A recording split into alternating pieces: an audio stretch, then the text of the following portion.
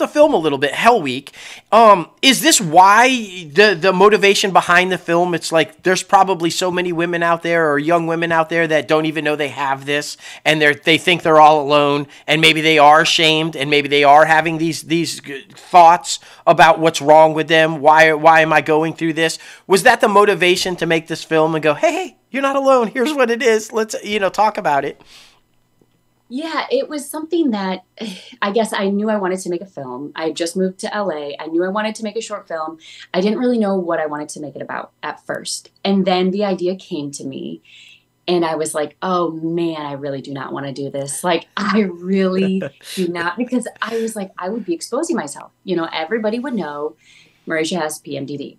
And that was super, super vulnerable, but everyone says, write what you know. And I know that like the back of my hand. And so I knew that I needed to do that. I decided, you know what? I don't want to make a PSA. I don't want to make something that's overtly kind of just thrown in your face and about facts and statistics. I wanted to make something that was relatable.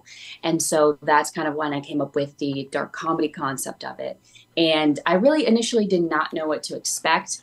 I kind of thought that it would just be something I share with the group or something I share with, friends and family who might understand it. But once it came out, actually at the premiere of the film festival, I had women right after the festival coming up to me like, can you send this to my husband?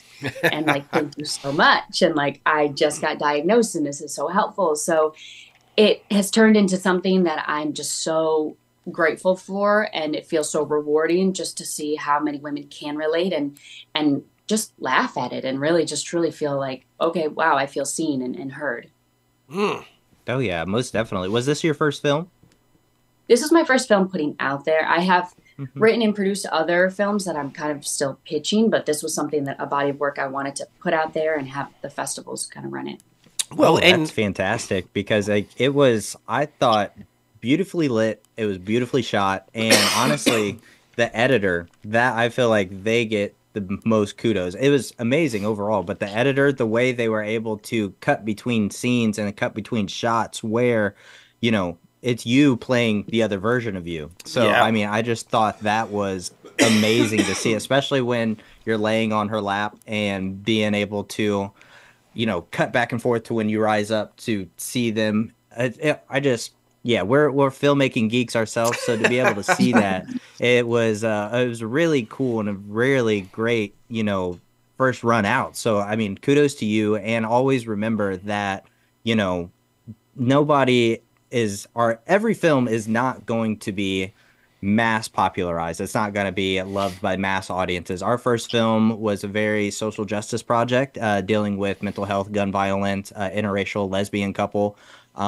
It did not get received well by a lot of people in the country.